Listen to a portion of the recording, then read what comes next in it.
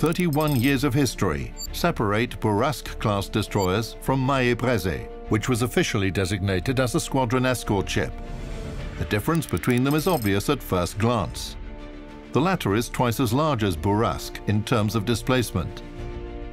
Maillé-Brézé has only 2 primary armament gun more, but the weight of shells that she can fire at an enemy per minute is 5 times greater than that of the 1920s destroyer. Apart from this, the artillery of the ship, commissioned in 1957, was dual purpose and allowed the crew to fire at both surface and airborne targets.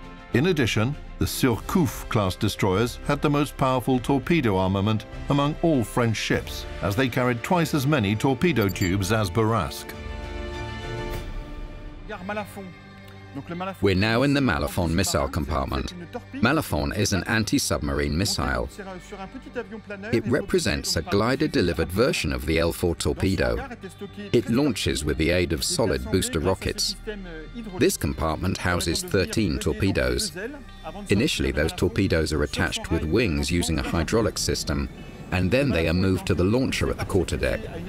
Maillé launches 200 meters high.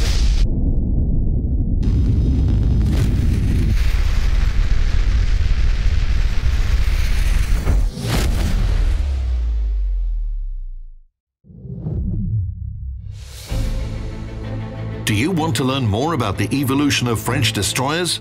Watch the full video in the Naval Legends playlist on our official YouTube channel.